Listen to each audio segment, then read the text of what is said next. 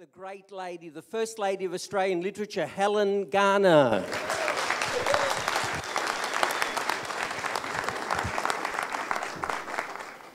Helen, you've seen me do that palaver many times now, hasn't it? I haven't seen you do the peace greeting. Haven't you? I think we do that nearly every time. No, I haven't seen it. I think it's fantastic. You liked that, didn't you? Yeah, well, when I go to church, that's my favourite bit of the whole proceedings. And I remember going to church once with a great friend of mine who was rather an introverted woman, and we had this peace thing, and she said, and we turned to each other at exactly the same moment, and I said, "I love this bit," and she said, "I hate this bit."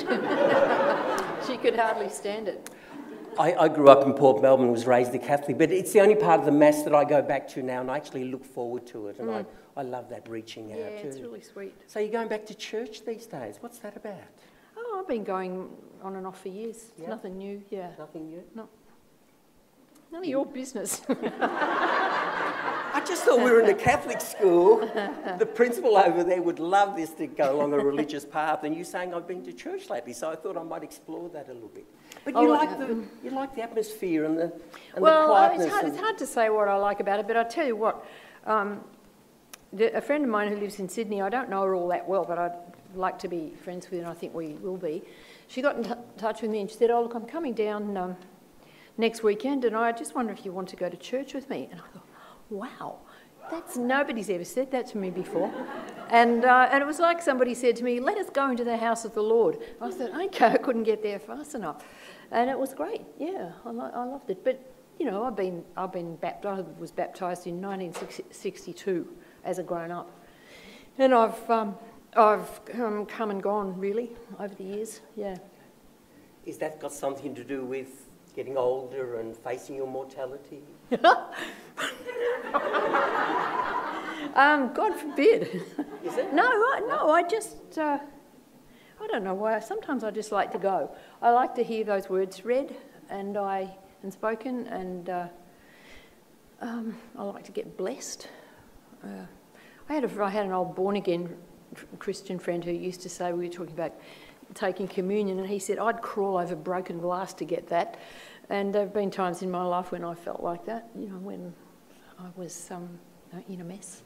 Yeah. Father Bruno, what time's confession? Straight after the last event, okay? This is confession, isn't it? Isn't this why I'm here?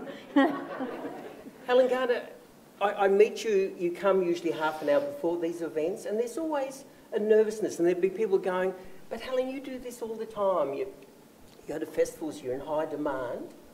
One, I love seeing that nervousness, and I rang my son today and I told him how I have the butterflies and all of that. What's that about? Is that about saying, I'm not sure what it is that I can bring to this group of people here today? Or what would they want to know about me that hasn't already been written about? Yeah, that's particularly true. Yeah, that second one. So why do it if you feel that is the case? Well, I'm not tormented by nervousness, but well, if you don't feel a bit nervous before you do something, it's sort of like you're a bit dead. There's something I read in a novel by Hilary Mantel once, and two characters are talking. One of them is wanting to do something important, and the other person says, "Are you afraid?" And the person says, "Yes." And the first person says, "Good, because nothing is worth doing without proper fear." I think that's, it doesn't have to be an incapacitating fear, but just 20 minutes before it starts, you get that little adrenaline hit and you start feeling a bit shaky. Yeah, I understand that. Yeah. And I go, what have I done here? And will I have the spirit that might lift that thing that we brought people to? And what if we fall flat on our faces? Well, it's better to feel that than think, "Oh God, I can shit this in, I've done this 100 times. Absolutely. And you can see sometimes at writers' festivals, you can see the people who feel like that, and they're really boring and narcissistic. I've never felt that from you. Tell me, Good. this place, Sunbury, I know you've been to many places, but you came up to the hill many years ago and we had students of yours who were in that room, and That's right. You were really moved by that, weren't you? And you taught them when they were in year 8 and hadn't seen them for 30, 40 years.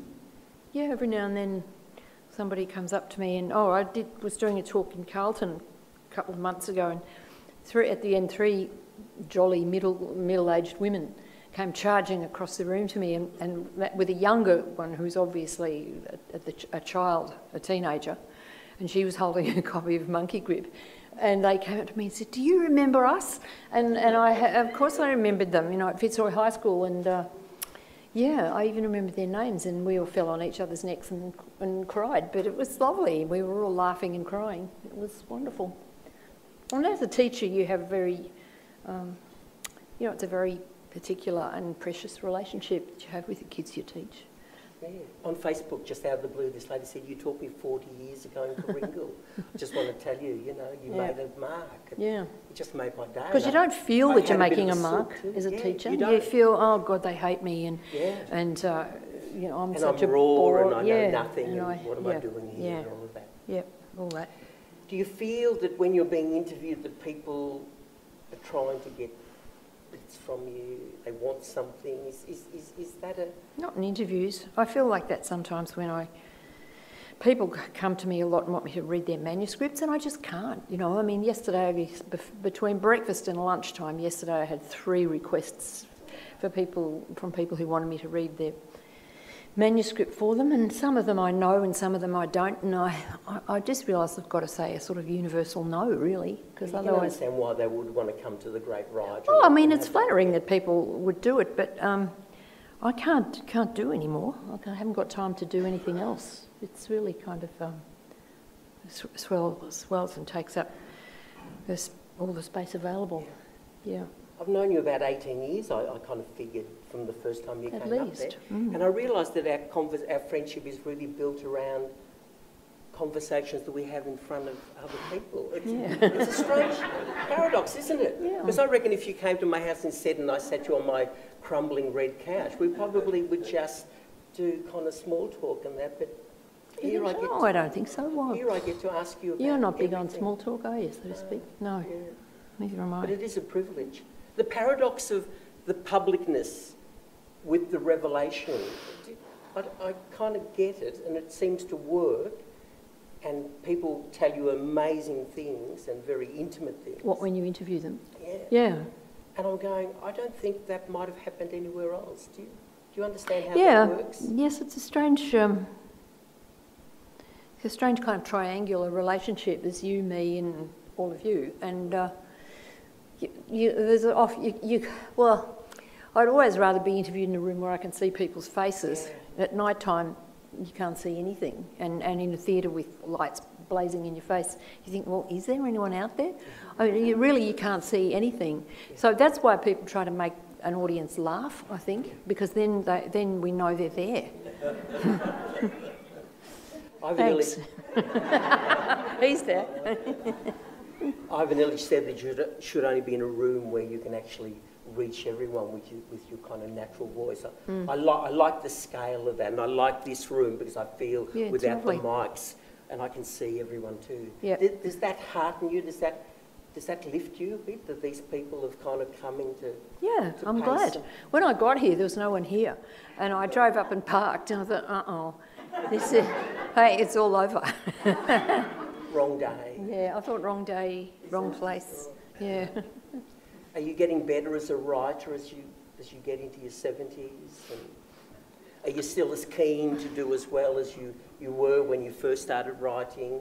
Does it still matter to give an account of yourself that stands the kind of test of time? Yes, it's a whole different thing as you get older, though. I think it took me a lot of years to figure out that it was okay to write in first person most of the time. Was that a big no-no? Oh yeah, when I started out, it was people shall not use the I word. Well, that's what all the men said. That the men back then. So I started writing in the late 70s, and in Australia, the explosion in publishing has been enormous over the years of my being a writer. But back then, not many books were published in Australia each year, and there was a very strong grip, I think, on the sort of so-called literary culture by a kind of male academic sort of feel. And I think when women came along and wanted to write about our own experiences in a very direct way, I think there was a lot of embarrassment that was felt, and there was something illegitimate about it, and it was sort of gushy and too personal and that sort of thing. But over the years that I've been writing, which is quite 40 plus years now, that seems to have perhaps gone to another extreme. But the thing about it is there's a sort of a skill in writing in first person where it doesn't have to be about yourself, but you can use yourself as a kind of, how can I put it? Observer? Well, yeah, as an observer, but more as a sort of, like a little ball of energy that bounces around inside the story that you're trying to tell. And it took me a long time to, and see, I know how to do that now. Mostly I know this is a very common experience with not only writers but artists of any kind. Every time you start something new, you think, I don't know how to do this. I thought I knew how to do it. I've already done it 14 times, but this time I don't know. And it's as if every time you confront a new story or a new project, you feel that you've got no accumulated competence. And in a sense you haven't. I mean, well, deep down, of course, you have, because you know how to put sentences and paragraphs together. In a technical way, you've got a certain degree of competence. But when it comes to finding a place to stand in order to... Oh, yeah, that reminds me of something. When I wrote that book called The First Stone, which was about Ormond College and all the bad things that happened there, the very first public appearance I did about that book was in Sydney, and it was at at a big museum, art gallery, and I thought, oh, well, this will be just, the same old little gig, and I'll go along and talk, and I walked around the quay, and I came around the corner, and there was a queue about a mile long of these furious-looking feminists, and I looked at it, and my heart sank, my heart went pitter-pat. And so I get up and I read a bit of the book, and I did my spiel and talked about how I'd come to write it and everything. And then it was open to questions, and a furious-looking young woman stood up and said, I'd like to know, what is your speaking position? And I didn't know what that term meant. I mean, it's a term that comes from literary theory, I think, which I knew nothing about. And so I said quite sincerely, I said, what's a speaking position? And she went like this, and rolled her eyes and let out this contemptuous blast of rage. But so then I slogged on, and the whole thing was a nightmare.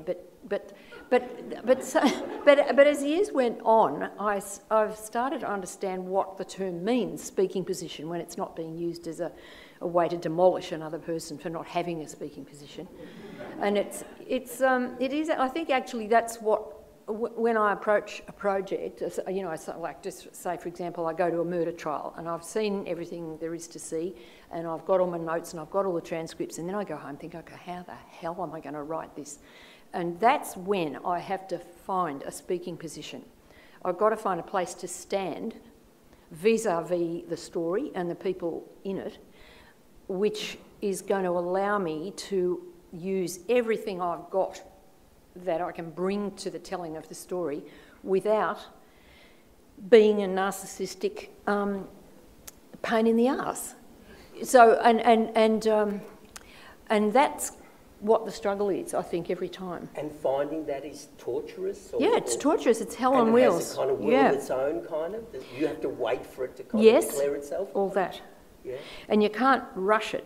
That's another thing I've discovered. If you start before that speaking position is kind of solidified in you, you start and you know that it's wrong because you're forcing it. Yeah. There's a sense of force and it won't flow.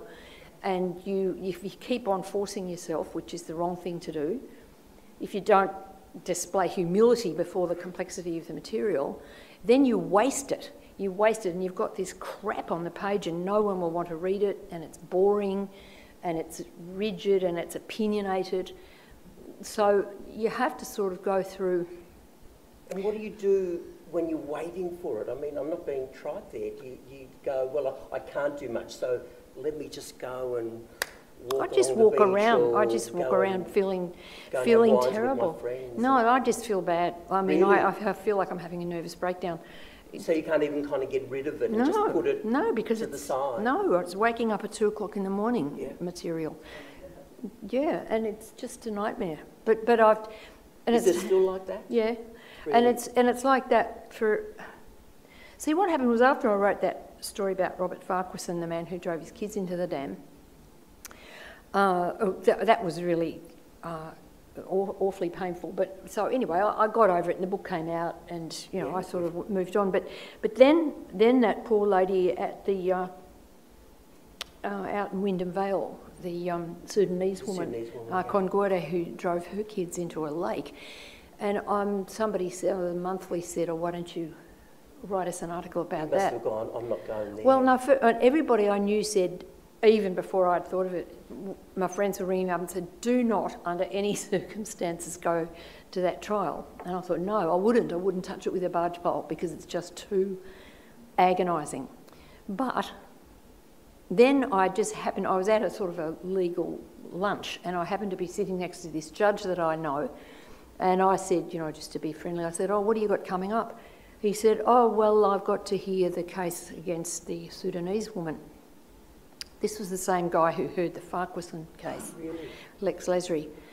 And I said to him, how come they've given that to you? I mean, you've just dragged yourself through the Farquharson thing, and I know how traumatic it was. And he said, oh, no, I'm the person who decides who does which trial. Oh, really? I go, why did you choose it? And he said, well, I just didn't feel I could give it to anyone else.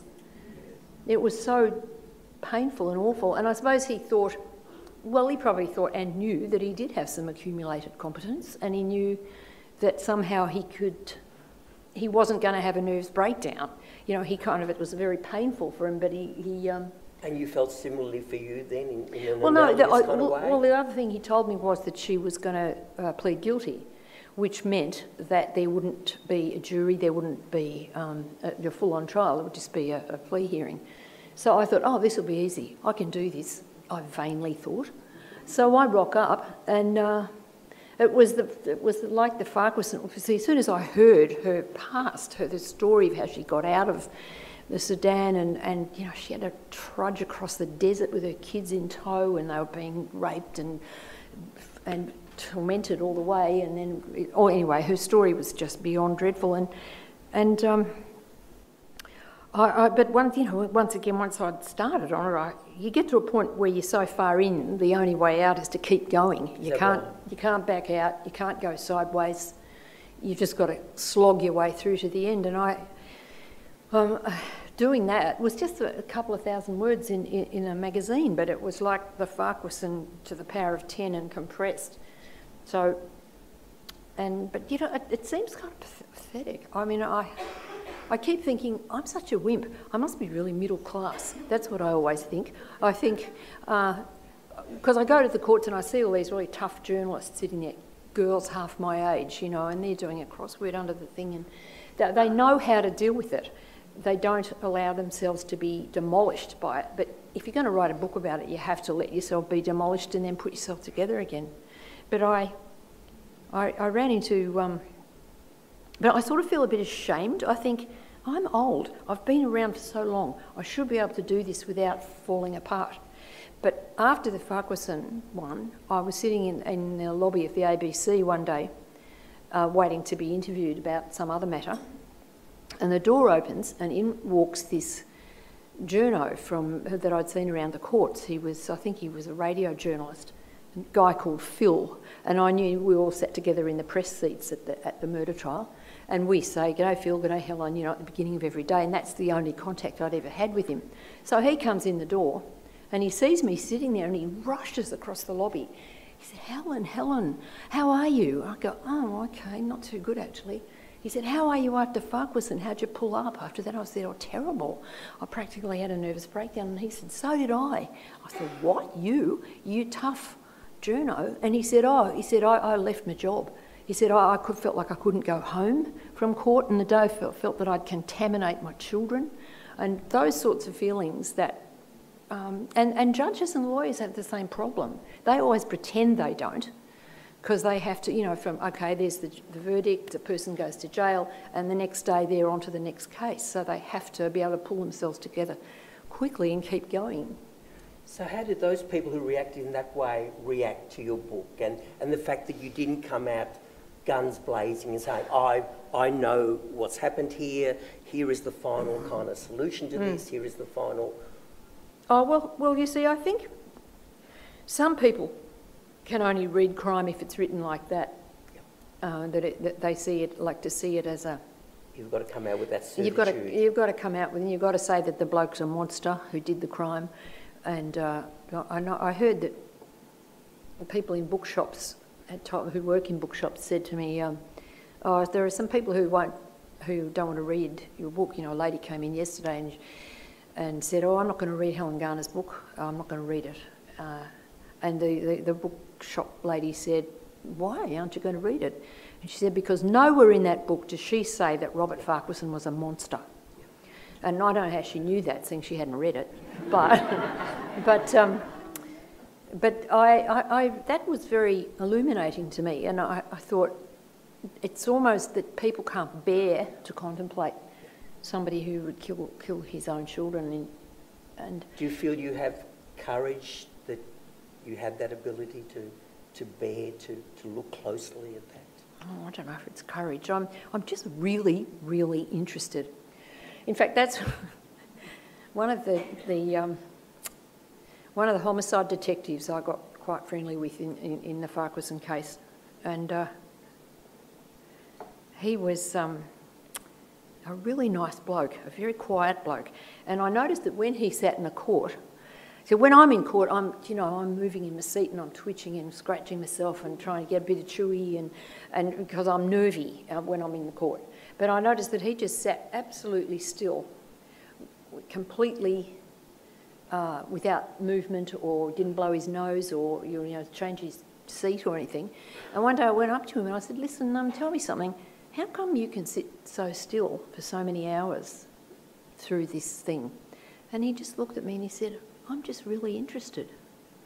And that was a very simple answer, but that's my answer to your question. It's the most interesting thing in the world to me to sit in a court. When you go back past Ormond College or you drive, do you ever drive out to the dam where the kids died? Oh, I've been past it a few times, yeah. The road's all been changed there. It just doesn't look the same. Do you go deliberately to kind of pay your respects in some way? Or well, do you just happen to go? No, my respects are in the book. Okay. Yeah, I don't... Is it holy ground? I don't feel that. I don't feel it because I didn't know those children, and I don't want to claim knowledge of them. And I feel that anywhere where somebody died is holy ground. But I certainly... I have driven down there, and I did go to see their grave one time, right at the beginning before I wrote the book. Funny thing was, I went to the cemetery, this is the Winchelsea Cemetery, and it took a long time for me. It's quite a small cemetery, country cemetery, and it took ages for me to find the little boy's grave the first time I went there. And then finally I saw it. It was a big headstone, and it had 3 headshot photos of the dead children on the front. So I went to it, and there it was. Years later, after I'd finished the book, I went back and I could not find that grave. It didn't matter how much I went up and down the rows, and I could not find it. I looked behind every clump of trees, and there's something in me that did not want me to see it again, and I just could not find it, and I've never been back since. You say about your writing, Helen, especially in relation to that book, you say, "I long to mimic in my own work the brutal simplicity of the police photographs." Can you talk about that? What do you mean by that? Yeah, well, back in the year 2000, I think it was, I was living in Sydney, and I read that, I didn't know there was this place, but it's called the Justice and Police Museum. It's down near Circular Quay. It's a very old building. And I read somewhere that they had that some new curator had gone into the storeroom there and found all these boxes and boxes of old negs of photos that had been taken from as far back as the 20s and 30s. And he'd got out these boxes and had a look at them, and they were the most fabulous photos. They were crime scene photos. They weren't trying to be artistic or beautiful. They were just the police photographers had gone out to scenes where terrible things had happened and taken photos. And they weren't always, often there were no bodies there, you know, they weren't like murder scenes. They were photos of places where someone had died. And there was something about them that I found terribly moving, because they weren't trying to be arty. They were just a simple approach to a place where someone had died or been killed, or had jumped to their death. And they were very, very quiet photos. They weren't specially framed, or they were just matters of record. And they'd done it. So anyway, they'd done a beautiful show, an exhibition of these photos, and they had a very deep effect on me. And I kept wanting people I knew to come with me so I could go again, but no one had come. They all wimped out. They thought that there was something a little bit off about my interest in them, I think. And I don't think I ever got a single person to come there with me, but now there are whole books of them. You know, they've been beautifully reproduced, and they're very, very fine historical documents. And a lot of them, you see them, I think they're on sale at various museums and art galleries throughout the country, just big, beautiful black and white shots. But sometimes it's just a shot of 4 detectives in hats and suits standing by a creek looking at the ground, and you can't see what they're looking at. Or an empty room, the window's open, and there's a little cheap lace curtain just lifting on a breeze, and you don't know what's happened there, but something really important and painful has happened there. Often some of the photos didn't have any identifying material with them, and you didn't know what had happened in that room. But they affected me deeply because there was something humble about them. They weren't going, let's look at this bastard who did this crime. What sort of a bastard is he? He must be a monster. You know, all that sort of rhetoric was completely missing. It was just someone quietly coming in and recording a place where some enormous thing had happened. So when you look back at your writing, do you say, I've achieved that thing that I was longing to achieve? Or... Well, the only way I can tell if I have or not is whether people can bear to read the book, really. And I'm surprised, a lot of people write to me and say, I didn't think I was going to be able to read that book, but I actually, strangely, I found that I even enjoyed it. And I remember when I took a young girl with me to the trial. Yes. And she was a very, very clever, actually a very brilliant 16-year-old who just roared through high school. And there are laws against taking people out of school. No, she'd finished, but she, yes, and she was terribly clever. I mean, like 4 times as clever as me. A really brilliant girl without anything to get a grip on yet. She just had this brain, and I see she was sitting around at home watching daytime TV, and I said, listen, you better come to this trial with me. I asked her mum first, who was a friend of mine. And anyway, so she was rather unemotional about it. You know, she's just a teenager with that look on her face, you know, that thing, hey, yeah, impress me, try to impress me, that sort of look. Anyway, she used to wear this little hoodie, and it was a sky blue hoodie. And on the day that Cindy Gambino, the mother of the dead boys, gave evidence, I mean, everybody in the room was completely spellbound, and I looked around and I could see, in the corner of my eye, I saw her make a movement with her arm, and I glanced around, and the whole sleeve of her hoodie was black with tears. I don't mean black like mascara, it was just that tears had poured out onto this. And I put that in the book. And a friend of mine who knows her and knows how hard she is to, to move, she said, I didn't think I could read this book, said my friend, but when I got to the bit about Louise's hoodie sleeve being black with tears, she said, I burst out laughing. And I thought, wow, that's great. because, I mean, you can't be sort of holy around these things all the time and solemn. In the court, people laugh sometimes. Even the accused person can burst out laughing, and in a trial where you'd think everyone would be just so traumatised that laughter would be beyond them, but it's not so. One of the essays in your book, Everywhere I Look, which I think is the most perfect title, and I think if you're going to teach a writing class, you'd be going, okay, we're going to write a book, Everywhere I Look, and that would be the title for every person's book. You say there was a piece called The Insults of Age. I'd known for years, of course, that beyond a certain age, women become invisible in public places. The famous erotic gaze is withdrawn. Why is that? Oh. Do you need me to spell it out? No, I do. I think that's a sad thing that does happen, if that does really happen. I believe it does, but I'm not doubting you. Why is it sad, though?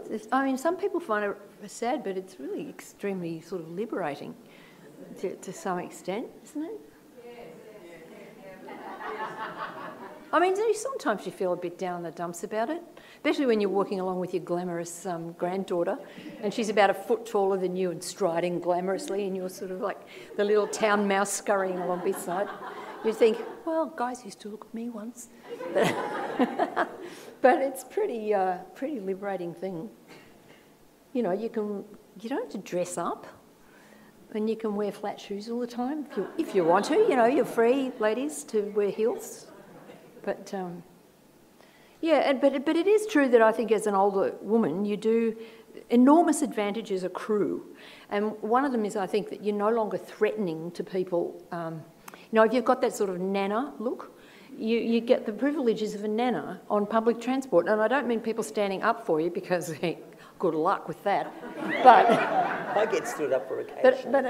But I mean, the fact that I can strike up a conversation with anybody now and nobody's scared of me, nobody thinks I'm trying to race them off or you know, kind of rob them or anything. So it's just astonishing what people say to you and what stories they'll tell.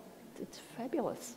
You had that wonderful story of that bloke just after the Jill Ma murder on the station, didn't you? Yeah. Yeah, and he just kind of sidles up to you and he wants to show you something in his phone, doesn't he? Yeah, I'm sitting on the platform at Parliament Station, underground station. It's about 9:30 at night and I'm on my way home. And there's a few people there. And there's this guy sitting along the seat from me, a youngish bloke, you know, in his 30s. And he suddenly starts to kind of edge towards me like this. And I thought, oh, God, what's this? And then he sort of held his hands out to me and he said, excuse me. He said, my wife's just given birth to our first child. Could I share the photos with you? I'm going, oh, yes, yeah, yes, please. And so we shared the photos and they were... And he told me the story of how she'd given birth in the ambulance and he'd been screeching out in his car from Glenroy to try and get there.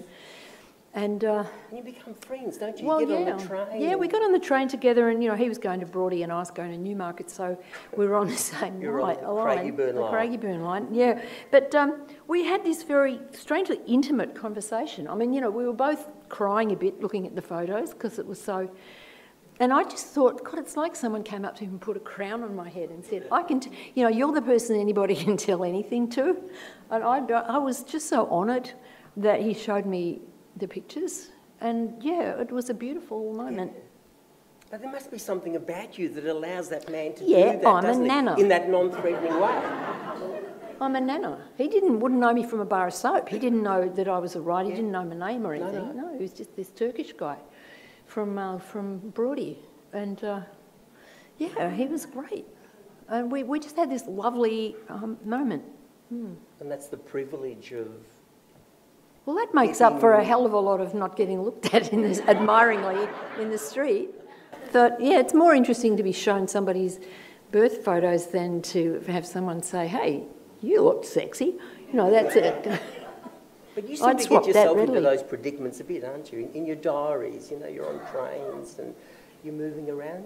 Do you think there's an approachability about you that That it's not got to do with your age, but it's got to do with something that says, I can tell her.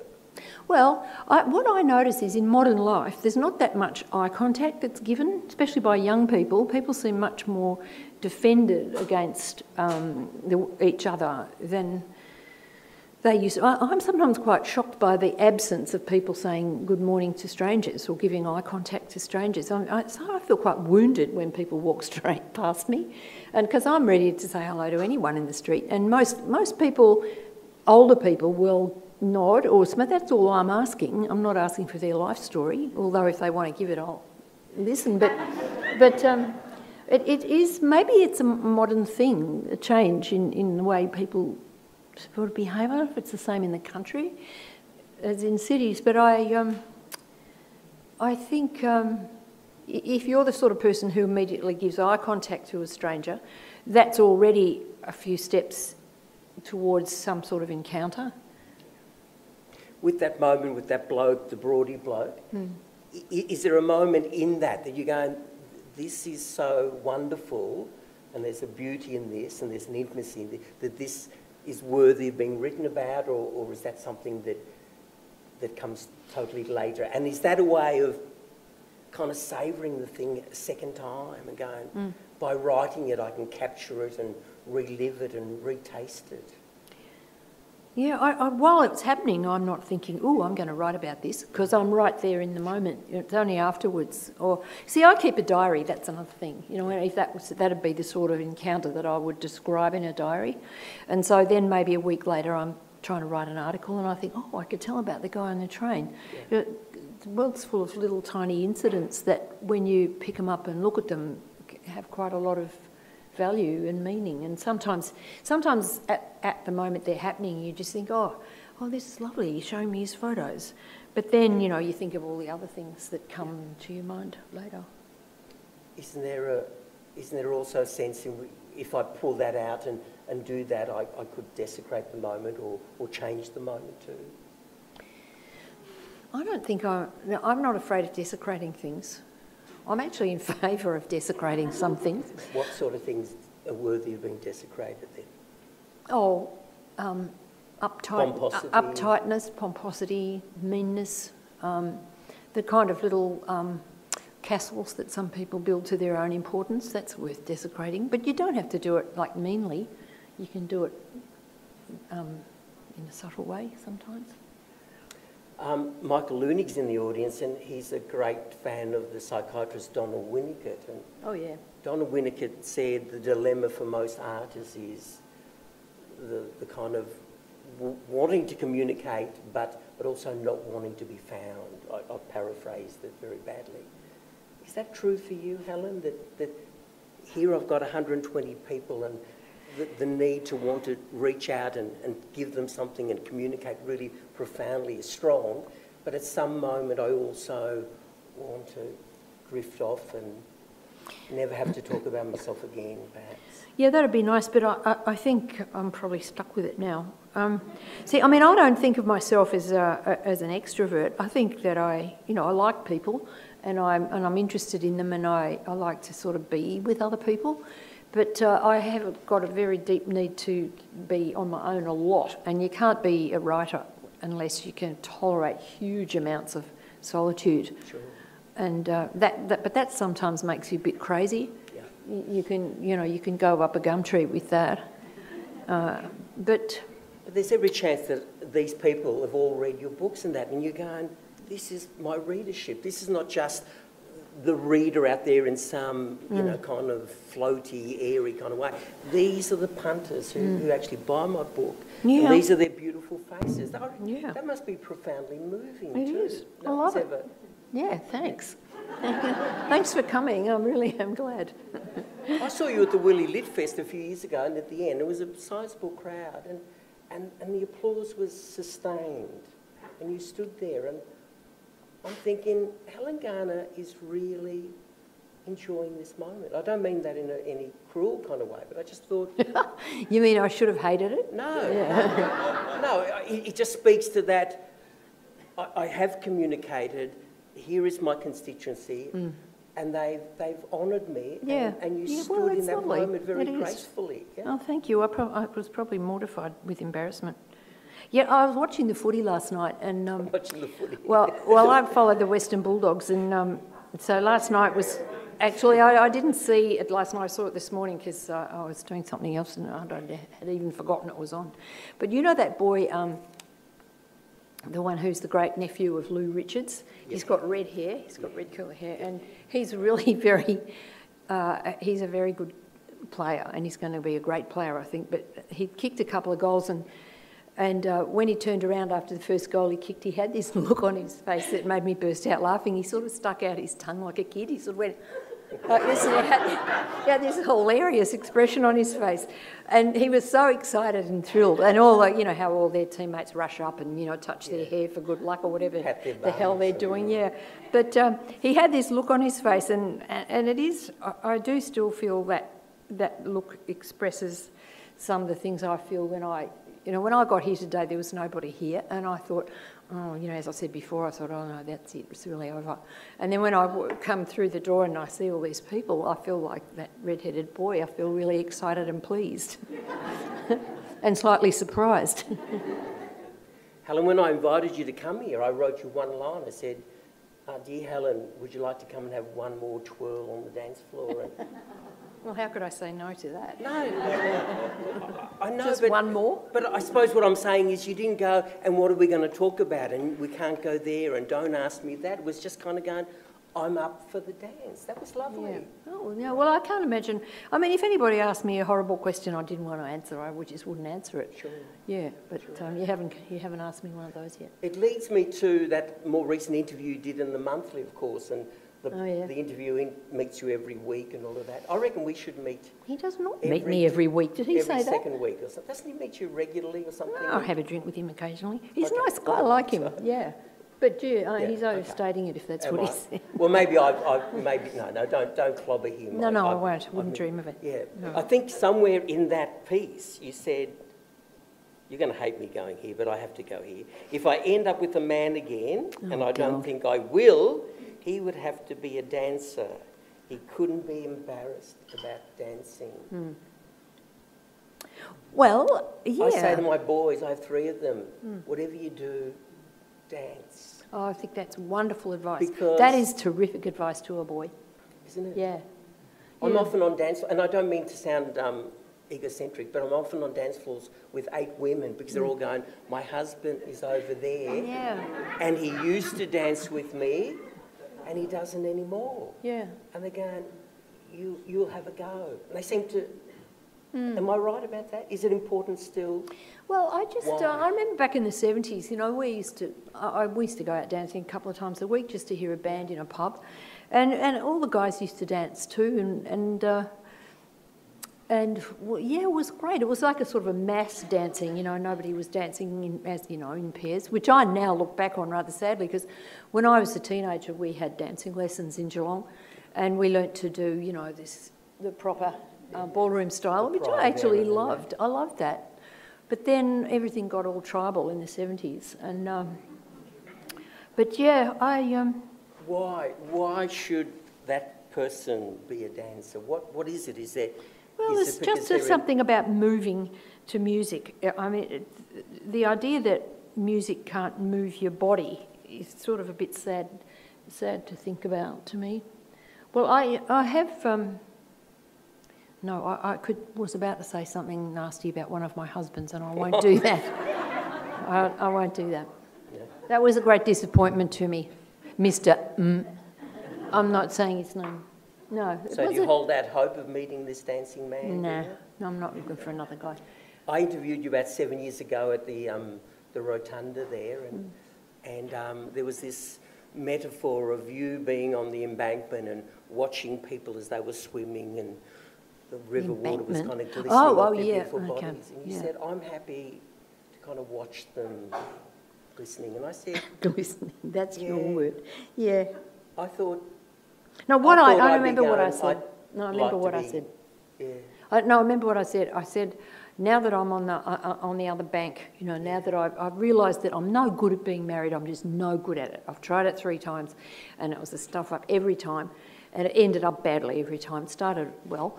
But then I thought, well, you know, I've just come to the point where I couldn't go there anymore because it's too painful.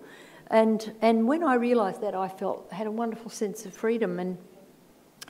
And I think I probably said to you something like this, that I'm standing on the other bank and I can see people still thrashing their way towards that bank. And I want to call out to them, keep swimming. It's great when you get over here. That's what I probably... keep dancing too. Yeah.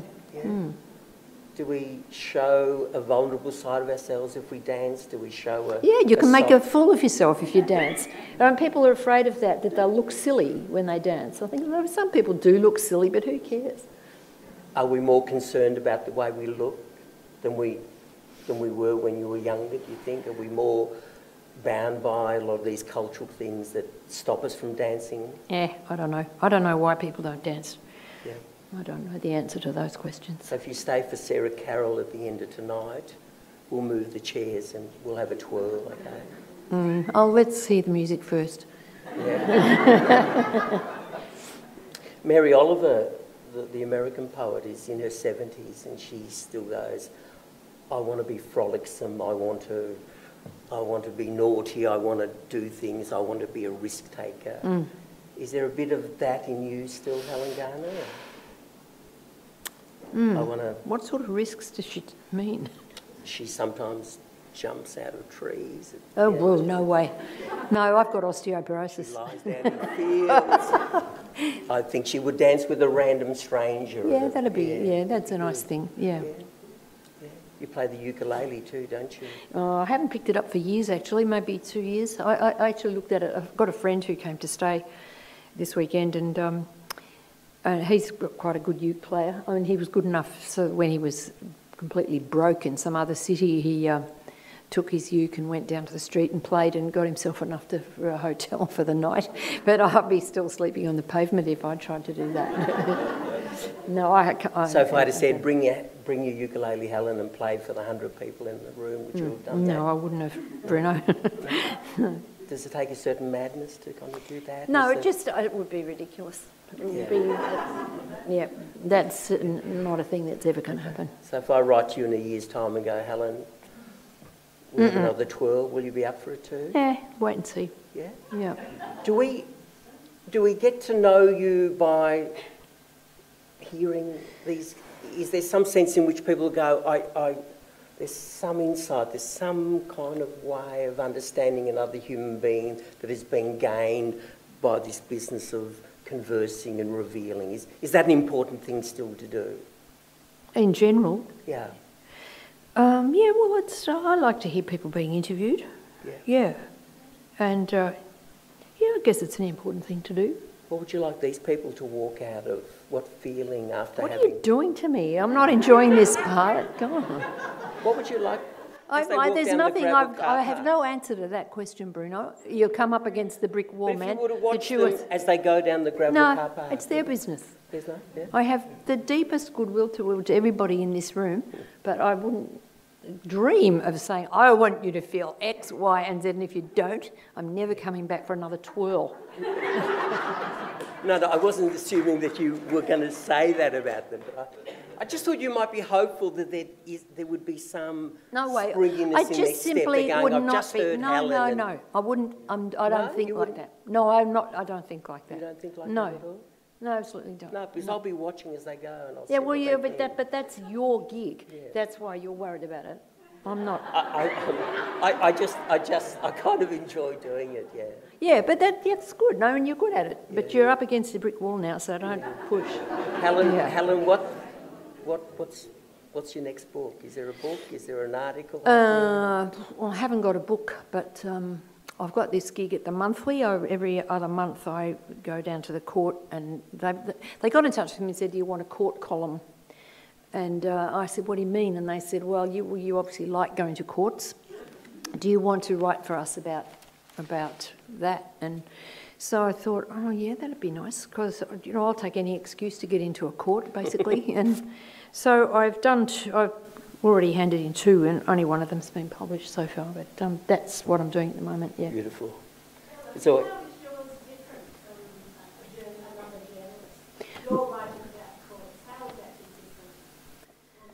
I'm not sure, actually.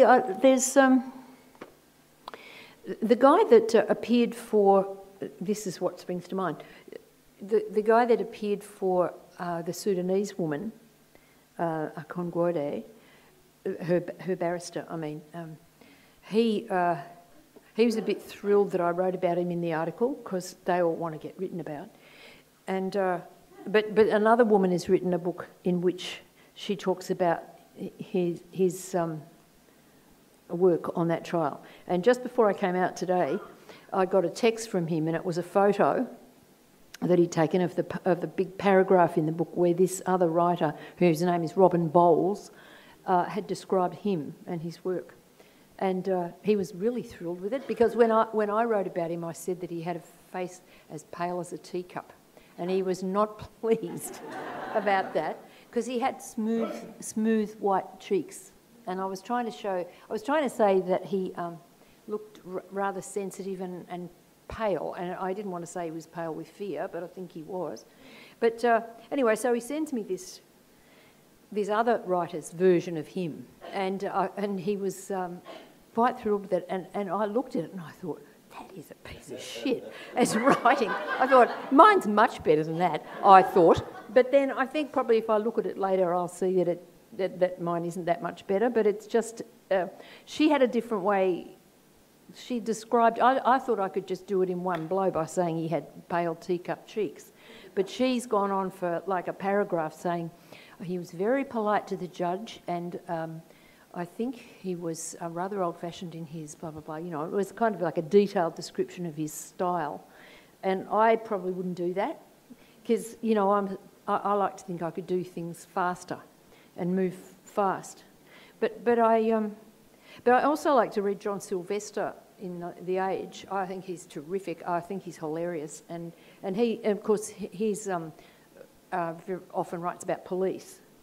But he's recently done a few pieces about sitting in courts and describing courts. And well, he's much more hard-boiled than I am. I mean, he's really been around the traps, and I haven't.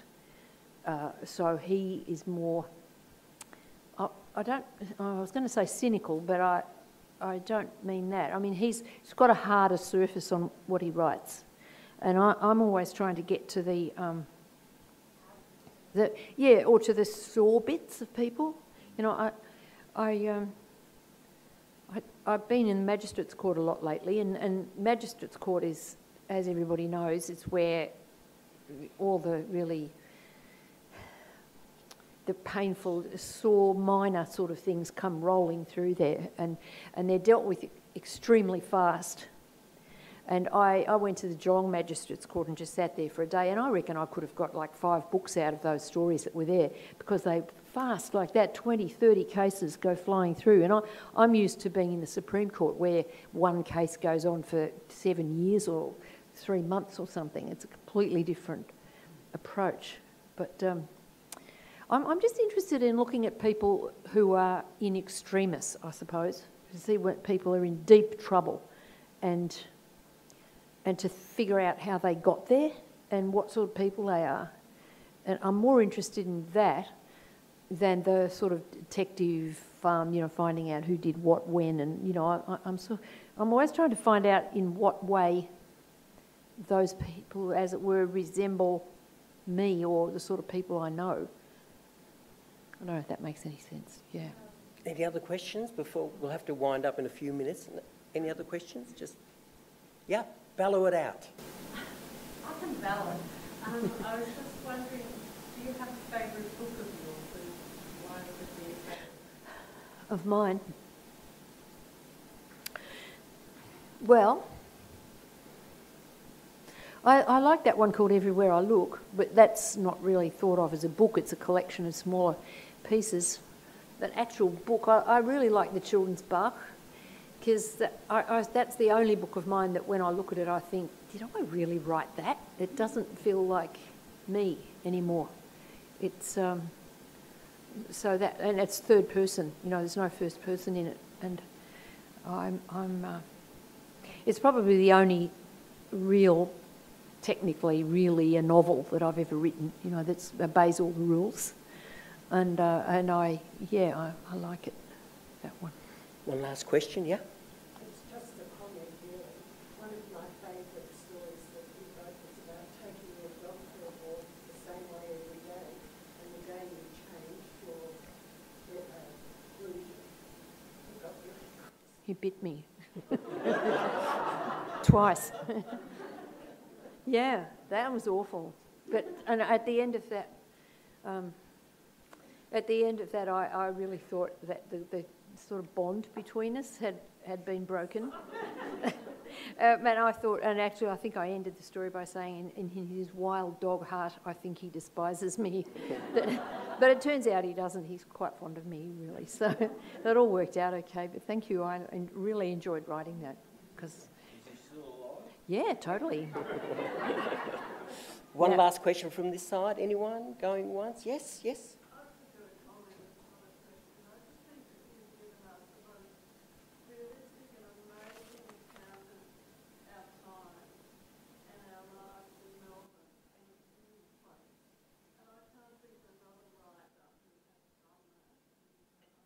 Well, thanks. Thanks very much. I wondered, yeah, thank you.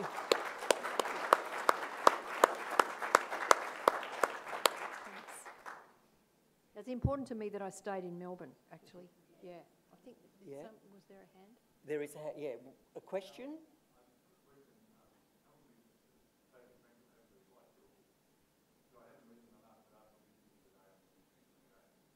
No, thanks. Oh, thanks Wow, to Bruno, you yeah. really do. Thank you, thanks very much. Could you please thank the indomitable, the irrepressible Helen Garner? And why am I shouting?